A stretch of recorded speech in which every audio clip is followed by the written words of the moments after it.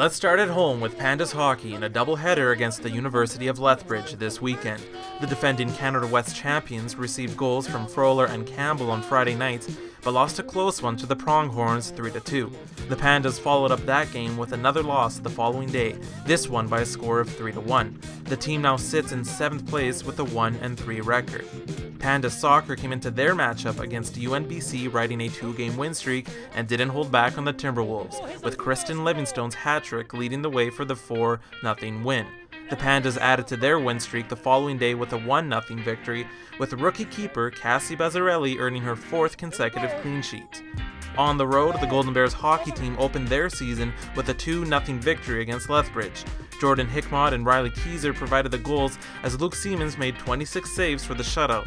The Bears lost a thriller the following night with Tim Campbell scoring in the second overtime to take a 3-2 win over the U of A.